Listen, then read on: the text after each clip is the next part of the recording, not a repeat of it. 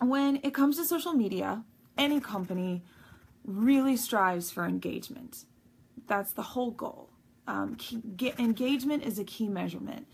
When consumers like, comment, or share information on social media, it's a true testament that company is doing well. That company is engaging with its customers in conversation through comments.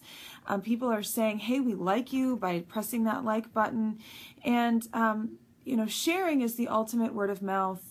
And word of mouth remains to be the best form of advertising. So for this assignment, I truly looked at engagement levels for WUFT media.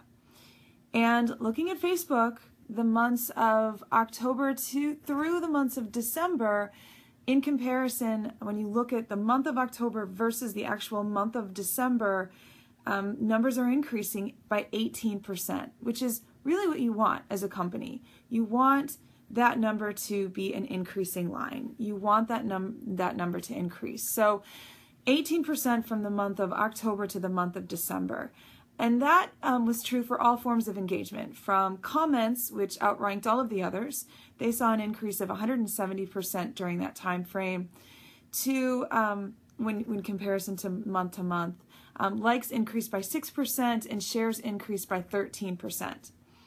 But it's also important to note that for some reason on Facebook, the month of November was an anomaly within itself. It was a record month for the company. Activity rates were at an all-time high with 106 posts. That's a post frequency of 106 times, which is way more than October's 50 posts and also December's posts. That was a 112% increase in posts. So Facebook overall, in general, between the month of October and December, is truly doing well and is on that increasing line. We cannot say the same thing for Twitter. Unlike Facebook, total engagement for Twitter is actually down 24% when comparing the month of October to December. Tweet frequency, although how often you actually tweet, remained the same for both months, the month of October and the month of December, yet engagement is down. And you didn't really see that huge increase in November on Twitter. In fact, WUFT Media sent less tweets in November versus October.